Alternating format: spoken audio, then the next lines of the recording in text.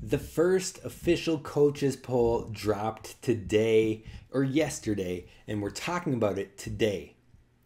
Absolutely crazy where the Gophers ended up. Find out why on today's show. Hey, you are Locked On Golden Gophers. No matter what we're going to do here, we're just going to keep rowing. Your daily podcast on the Minnesota Golden Gophers. However it turns out, we're just going to keep rowing. Part of the Locked On Podcast Network. Your team every day. We're just going to keep rowing, and keep rowing.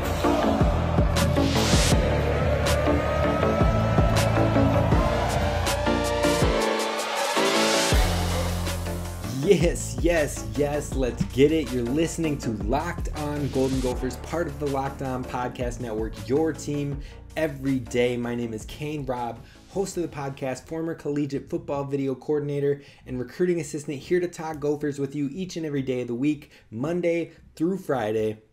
And it's football time, folks. It's football time. The official first coaches poll was released yesterday. We're talking about that today on the show. But first, when it comes to Gopher sports, you want to be following this podcast. So be sure to follow wherever you get podcasts, whether that be Spotify, iTunes, Apple Pods, Stitcher, you name it. Be sure to find us at Locked On Golden Gophers, and please subscribe on the YouTube channel. It's a quick and simple and easy press. You don't even have to have a YouTube account. As long as you have an email or a Gmail account, you can still follow along at YouTube and get the update when we post new videos. So please subscribe on YouTube. We're building the community over there. And you know what, folks? It's time to jump in. Now, normally I would move on to our defensive player profiles, but I think these next 2 days we're going to have more updates. We have this coaching poll, which I couldn't let it slide. I could not let it slide, seeing where the Gophers were officially ranked. We'll get into that. But tomorrow or today, as I'm recording this the day prior, so when you're hearing it, it will be today. Today, Tuesday the 9th, we have a Gopher practice, which I will be at, and I will give you an update on what I'm seeing and maybe any differences, changes from Saturday. We'll have a good show on that with some updates, and then we will get into the defensive player profiles for the rest of the week to close it off. So we have a good week coming up, but let's get into the meat and the bones of this podcast today. The first official coaches poll in the Gophers, where they ranked. You know what? I'm not even going to hide it anymore. If you haven't seen it yet, you're going to find out. But it was absolutely disrespectful.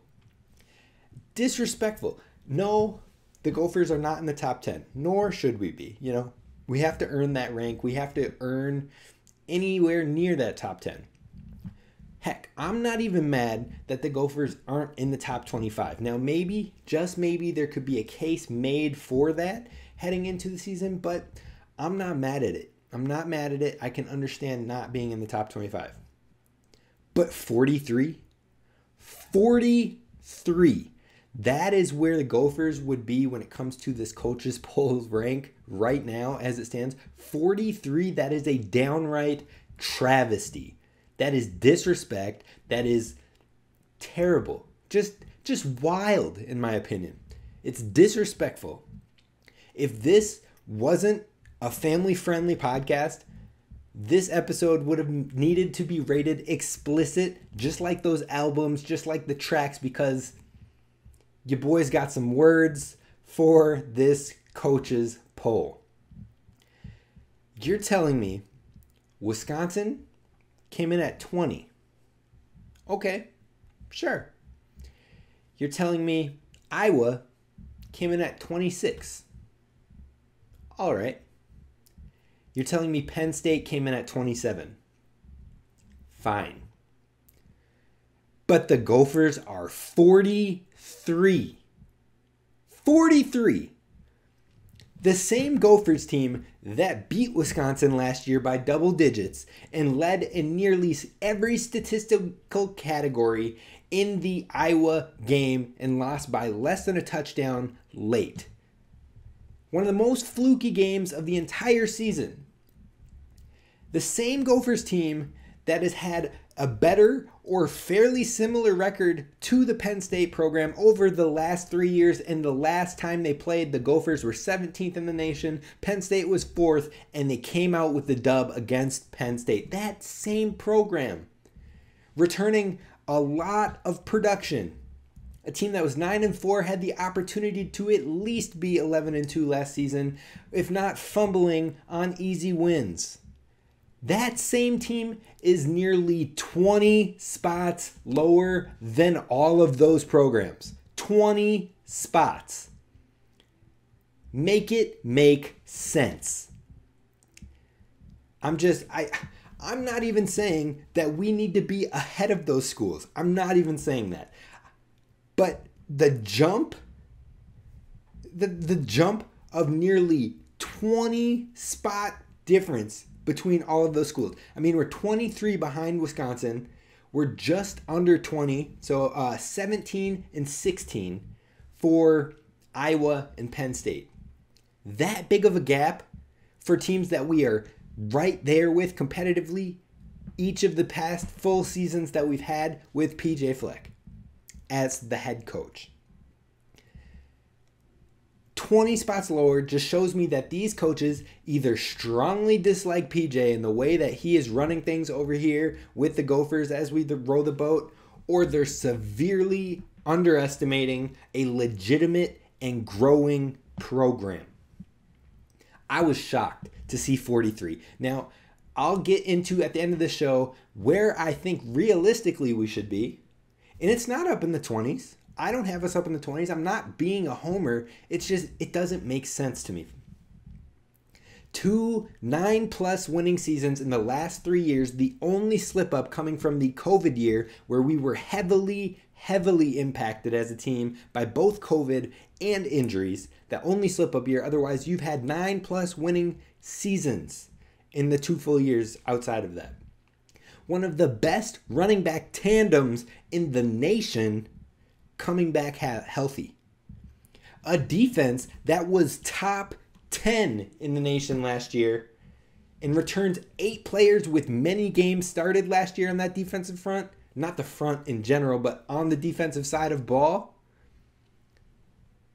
This ranking just doesn't make sense to me. It doesn't. 43 is just, and it's not even saying that 43 is terrible. It's not. 43 is respectable, especially heading into a season, but comparatively that far behind Wisconsin, that far behind Iowa, that far behind Penn State, and that's just in the conference, folks. That's just me bringing up schools in the conference that are ahead of us. Just wait until I talk about the schools that are outside of the conference that made it in front of the Gophers, which we're talking about next. But first, I want to talk about our friends over at LinkedIn Jobs. It's time, as we're gearing up for the fall, people are looking for jobs, and you want people on your team to help your small business. LinkedIn Jobs is here to make it easier for you to find the people that you want to talk to faster. You create a job post within minutes on LinkedIn Jobs to reach the network of over 810 million users on LinkedIn.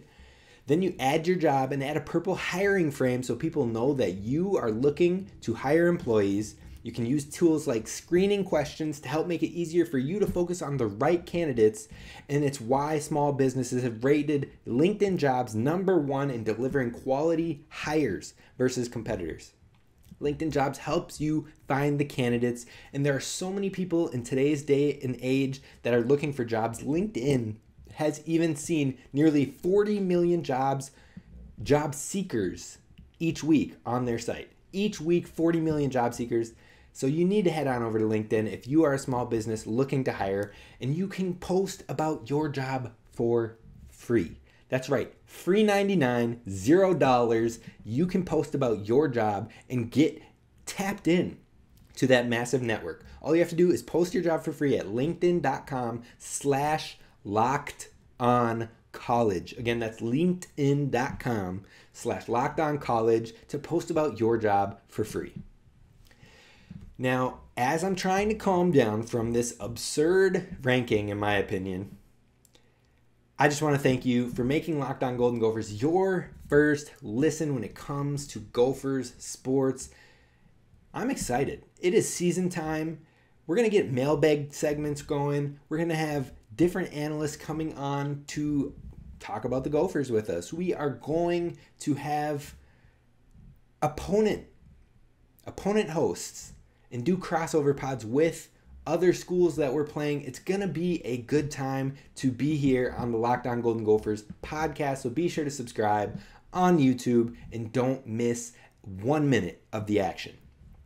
But let's talk about the teams that are ahead of the Gophers that should not be from other conference when it comes to the coaching poll, the coaches poll that was released yesterday.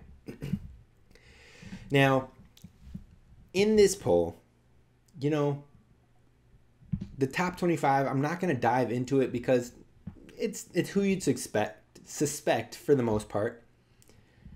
But even looking at that 28 to 42, that group of schools in front of us, I'm going to give you schools that finished in the rankings to end the season last year. So I'm going to give them the benefit of the doubt. BYU, sure, put them ahead of us. Louisiana State, sure, I guess put them ahead of us. They finished ranked last season, sure. South Dakota State, okay. Utah State, all right. Now BYU comes in at 29, Louisiana State at 30, San Diego State, correct myself, my apologies. San Diego State coming in at 34, and then Utah State coming in at 38. I'll give you them. They finished ranked last year. They earned that rep. They earned that status. They earned that honor. So sure. I'll even give you Tennessee, who came in at 28. I'll give you Fresno State, who came in at 35. I'll give you Mississippi State, who came at 36, because the football world is always obsessed with quarterbacks. So they're going to drool over guys like Rodgers, like Hooker, like Hayner. They're going to drool over those guys because they're quarterbacks that have produced high-level numbers in the passing game, and coaches love that. People in general, football lovers, football watchers, people with football knowledge love good quarterback play. So I'll give it to you. Sure. But what I won't give to you is this group of schools. Auburn, who came in at 31. They only have one season above 6 wins in the last 4 years. UCF, Central Florida, came in at 32. Same record versus weaker competition, and they lost their starting quarterback who has been the forefront of their success over the past 3 seasons. UNC, who came in at 33, a worse record over the last 3 years, lost their star quarterback, worst conference. You're getting the trend here. Florida, who had an absolutely joke of a year last year from their standards especially, has a new coach coming in, have people already up in arms about what's been happening with their recruiting, and they're just a big old question mark. Air Force coming in at 39. They had a respectable defense and a respectable run game, but their defense was not as productive as Minnesota's last year. Their run game, when healthy, our run game is right there and comparable, and we pass the ball better than Air Force. Our coach has been more consistent than Air Force. We saw more success over the past 3 seasons than Air Force. It doesn't make sense. UCLA, worst team, weaker schedule, not as many wins. Boise State, definitely respectable with Bachmeier at QB, Helani at running back, but still often play a much weaker schedule and coming off a worse year against a weaker schedule. App State, 42, similar trends as above. Similar record against weaker schedule in a weaker conference, but somehow they all rank above the Gophers. That's just wrong. It's sad and wrong. I mean, we had a better defense in total defense, in yards per play, in passing yards allowed, in rushing defense than every single one of those teams I just listed. Our defense was a top 10 defense in the nation, but we don't get respected like that. We had very similar or better rushing production than almost all of those schools that I just listed, with our 4th and 5th string guys putting up the most yardage because of the injuries that impacted our room. I'm betting we have more returning playmakers than every single one of those teams listed above that I just said in that grouping. So how it just doesn't make sense. I'm actually distraught by it. And you know what? Let's talk about where I think we should actually be realistically, which wouldn't be as offensive. And you know what? We might be talking a matter of 2 or 3 slots higher. We might be talking a matter of 10 to 15 slots higher. Let's find out about it next. All right.